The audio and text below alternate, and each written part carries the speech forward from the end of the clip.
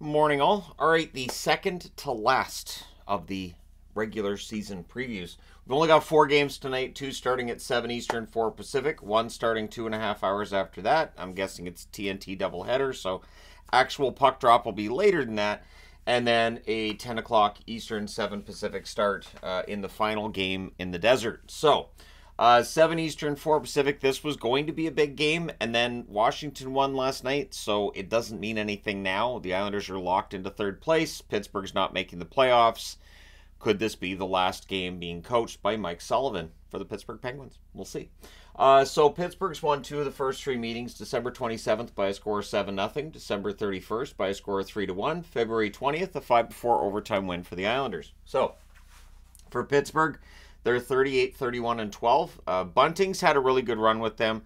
Be interesting to see if he sticks around for next year. 19 goals, 34 assists, 53 points. This may be Jeff Carter's last game as well. 10 goals, 4 assists, 14 points for Carter this season.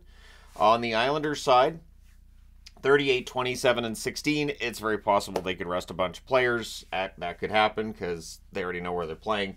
Horvat, 33 goals, 35 assists, 68 points for him. Be nice to see him hit 70. Anders Lee has had a rough season. It's nice to see him hit 20 goals, though. 20 goals, 17 assists, 37 points. So, if you look at the chances Lee has had, he's just been very unlucky this year.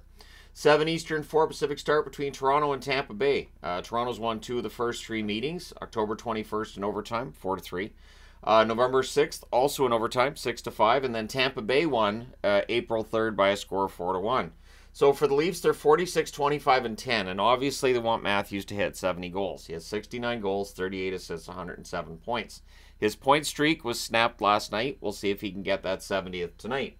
William Nylander, 40 goals, 57 assists, 97 points. So he needs 3 points for 100. Now, I suggested this last night. I'll throw it out there again today. You could always just have the situation where Sheldon Keefe and John Cooper get together and go, you know what? Your guy needs 100 assists. My guy needs 70 goals. Let's just call it even. So, that's not going to happen. But anyways, hopefully both players reach those numbers. 44, 29, and 8 is the record for the Tampa Bay Lightning. Kucherov, 43 goals, 99 assists, 142 points. Hedman, 13 goals, 63 assists, 76 points. Somehow not getting a lot of attention when it comes to the Norris Trophy. I understand Quinn Hughes has had a great year. Hedman's been fantastic this year. So this should be interesting because this potentially could be a preview of a second-round matchup. 9:30 Eastern, 6:30 Pacific start between St. Louis and Dallas. St. Louis has won 2 of the first 3. Of course, St. Louis mathematically eliminated from the playoffs in the West. Dallas won in a shootout, 2-1, October 12th. On December 16th, it was an overtime win for St. Louis, 4-3. On December 27th, St. Louis won 2-1. The Blues are 43, 33, and 5. I don't think that the Blues have anything to be overly upset about with how this season played out after the firing of Craig Berube. I think they did pretty darn well. It'll be interesting to see if Buchnevich is still with this team come next season. 27 goals, 36 assists, 63 points for Buchnevich so far. And the healthy scratch issue normally doesn't affect the teams that are out of the playoffs. I wanted to mention Hofer as well. He's had a really remarkable year, 15, 12, and 1 record, 914 save percentage. It does open up the potential that, you know, maybe St. Louis just keeps that as their 1-2. I think Hofer's got starting potential. We'll see how long it takes before he really is forcing himself into that starter's role. On the Dallas side, they're 51, 21, and 9. They have a chance to clinch home ice throughout the western part of the playoffs and clinch first place in the West. Robertson's sitting at 29 goals to go with 51 assists for 80 points. Wyatt Johnston's had a fantastic year. 32 goals, 33 assists, 65 points. He's very young. He's very talented. He's only going to get better.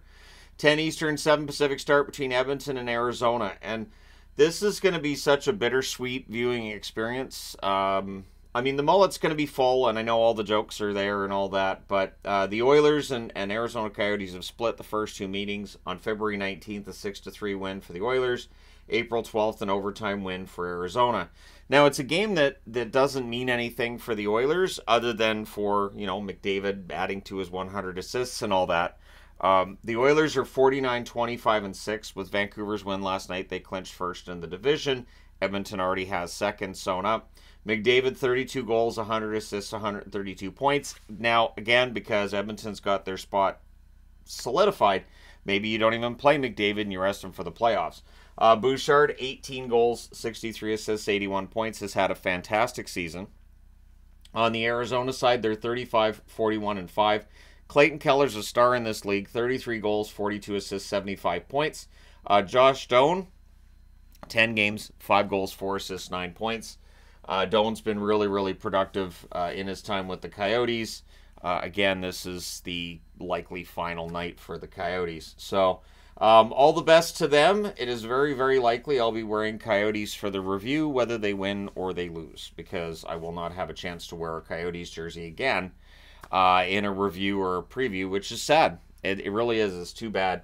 I understand, like, why, and I agree with the why, but that's the thing. You can agree with the idea of relocating a team because it's just not working, and you can still be sad for the fans, for the people who are affected, the people who are put out of work by it.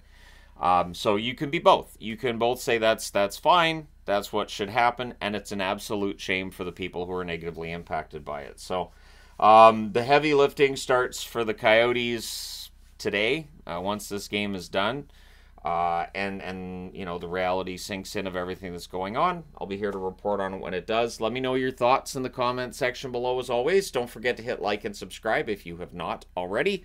Thank you guys so much for all your support. I will talk to you again soon.